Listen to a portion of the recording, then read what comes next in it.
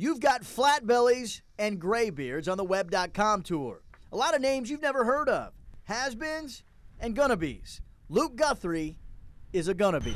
It's whatever. We both know what's going on, so we don't really have to discuss all that stuff. But how could Luke and his caddy, lifelong friend Ryan Franks, not talk about the start he's had?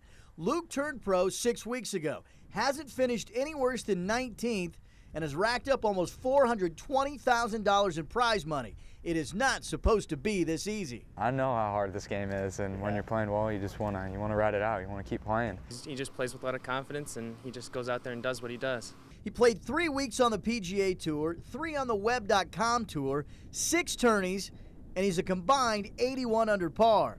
Yeah, he was second-team All-American and led Illinois to 4 straight Big Ten titles, but this kind of start to a young career is almost unheard of. So I'm sure he knows exactly where he stands, but I don't think he really thinks about it. It's always been a goal of mine to be there on the back nine on Sundays. That's why I practice. That's why I play.